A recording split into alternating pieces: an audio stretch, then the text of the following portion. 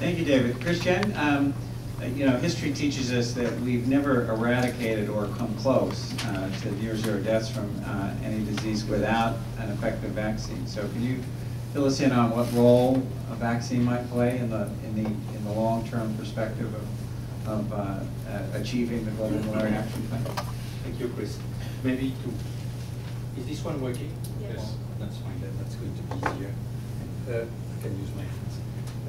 Just going through a couple of things at the beginning. An introduction that I used last week in a couple of presentations that we did in Europe. A couple of years back, people were always telling us, the vaccine guys, that when we were coming to a meeting, it was always to present plans, and always plans and hopes and things of that kind. Today, especially in the field of malaria vaccine, where we are working at the Malaria Vaccine Initiative, we're coming with data. The situation is changing. Why is it changing? Because for the first time, we've got a vaccine that is now in phase 3, means the late phase of development, the last important trial during which, in fact, we are going to confirm efficacy or safety. It could eventually still fail, but basically, we are very much toward the end of the development. What does that mean? And it's very important because 2 years ago, I had many comments when we embarked into that major endeavor, means immunizing more than 15,000 children across 7 countries in Africa in 11 centers. And at the end of January 2011, we did 15,561. 460. 460, I'm always mixing it, 4 and 5.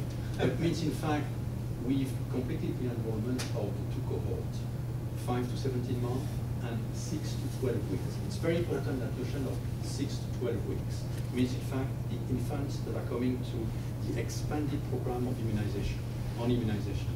Why? Because we don't want to add additional burden to the countries. The vaccine is going to piggyback on the existing EPI in Africa. It's very important.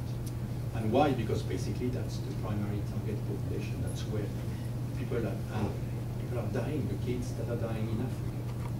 At the end of, so now, what does that mean? It means, in fact, that by October this year, we're going to have the first 1-year follow-up of the first cohort. We will know, basically, on a large population, what are the exact level of efficacy of the vaccine. Then a year later, we'll know in the 6 to 12 weeks. And in 2013, we'll have 32 months of follow-up of those kids. In 2014, we'll be able to submit the entire package to EMA and WHO, the joint agreement between those 2 organizations, to come to a possible recommendation by WHO in 2015.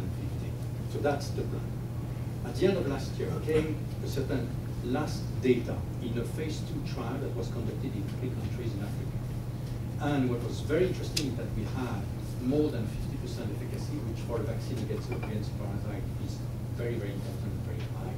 But basically we had that efficacy on all episodes of malaria. In fact, the number of episodes over a period of 19 months came down by 50% across the 19 months of follow-up.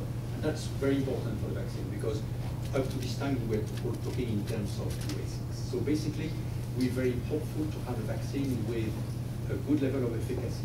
What is very important for us, those 11 sites are in countries where we see the impact of the current initiatives.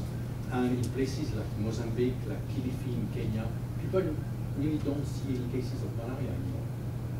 Congratulations to all the effort done up to this point in time. They are very effective. That will give us and will tell us how the vaccine can help in those conditions. But at this point in time, we also see places like, in fact, Ghana, Kisumu in Kenya, where we still get a lot of clinical malaria and a lot of severe malaria cases. And we know already that we will have a large enough number of malaria cases to conclude. So that means that we will conclude that malaria is still very much around. And we will know exactly how and where to use the vaccine. And that leads me to the next and important initiative that we have undertaken. One of the major problems of vaccines, if you look at hepatitis B and all the vaccines that have been introduced in Africa, it took up to 15 years for this vaccine to be widely proposed and for those vaccines to reach the one that need them the most. We've initiated a project called Decision-Making Framework that in fact work with countries. We just facilitated that project. The ownership is to the country. And basically it is to put together and collect the data that are required to take the decision to use or not to use the vaccine. And once that decision is made, to look into all what is required to make it a success, a maximum uptake when the vaccine is going to be available. At the same time, we do interact with Gavi, the Global Fund. We've been as well to the President Malaria Vaccine Initiative. See that, I'm one of the President Malaria Initiative. You saw that.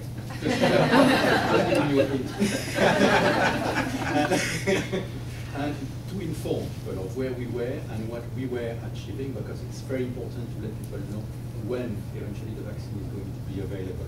Important to know that the vaccine is developed by a partnership that works very well between MVI, the Malaria Vaccine Initiative, and GSK.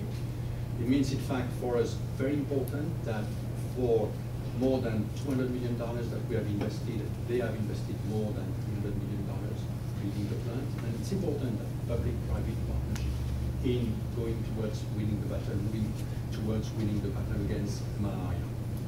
So beyond RTSS, we're working at the moment on other initiatives, other proposals that would eventually bring the efficacy to 80%. Because science has done a lot of progress in terms of malaria, but that, considering the time that it's taken to develop a vaccine, will most probably leave a vaccine that would be available by 2025, not before.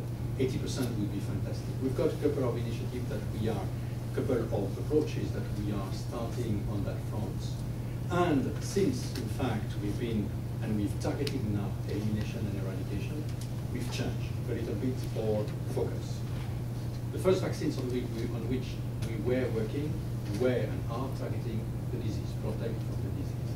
Now we are going to target a completely different moments where the bed nets are also active, cutting the transmission. And it always makes people smile, so you have to smile when I'm going to say that. People smile when I'm mentioning that. We are now interested in protecting the mosquitoes. That means, in fact, basically what we are studying is how can we cut that moment when the mosquito, we're going to use human beings to give passive immunity to the mosquito and stop the cycle, either in human beings or in the mosquitoes. And there are a couple of very interesting avenues there. So basically that will be a very interesting complement to all the interventions that are going on now. We've got partnership to work on those various developments in India, where we have been successful in expressing those proteins, for which we are going to use adjuvant, those components that are going to increase the efficacy of those vaccines. And we're going to study something that we don't know very well. Who's infecting and which part of the population in Africa infect mosquitoes. That's something on which we have very little data, and we're going to start those type of things that most probably will help also the community to understand and to target a little bit more those populations on which we will have to focus at the end of our development. So a lot of good, interesting things happening in the field of vaccines, in which we are hopefully, and where we are going to do things, more positive data coming in the next month or years.